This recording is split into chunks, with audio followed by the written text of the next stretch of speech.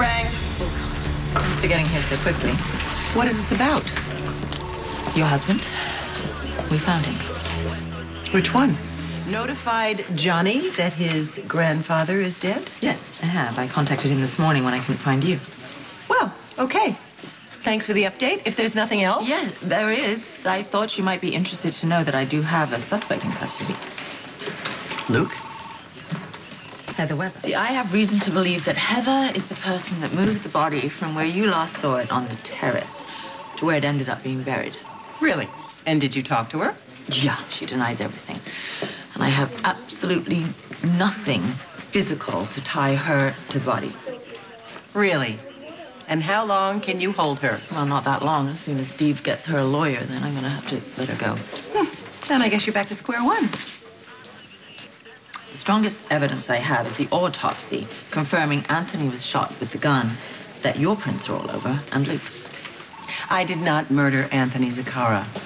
Yeah. Call me crazy, but I do believe you. And if you can't prove that Heather did it, I guess you only have one suspect, Luke. So if it wasn't for Heather Weber, you'd have been honest with Tracy. Yes. I was on my way to be honest with Tracy, okay? Well, it's not me you have to convince. It's them.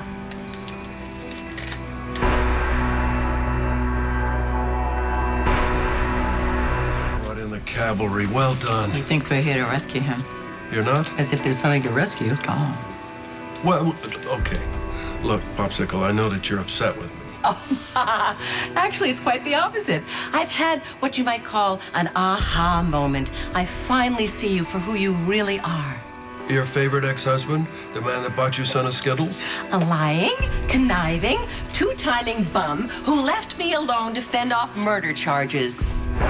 Murder charges? That wasn't very kind, Luke. Left me. You? Me. I am a goddess. Amen. And like goddesses of old, I don't need a man.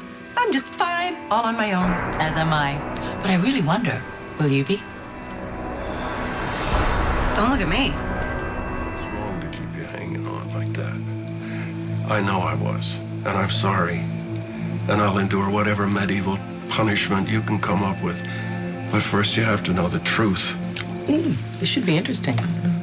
I love you, Tracy. I'll always love you. You'll always have a piece of my heart.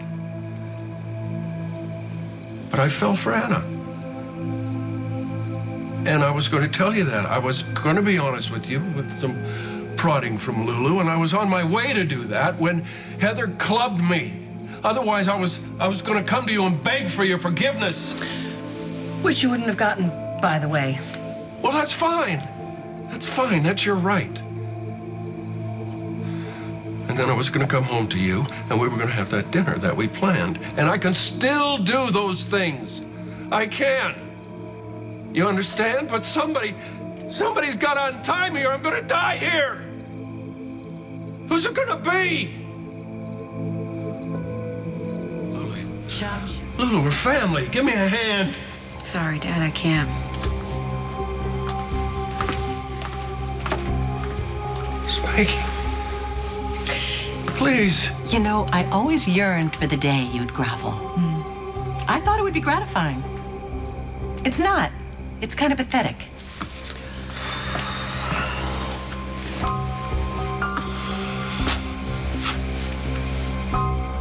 Okay. Get your licks in. I will, in person. But I don't know where you are.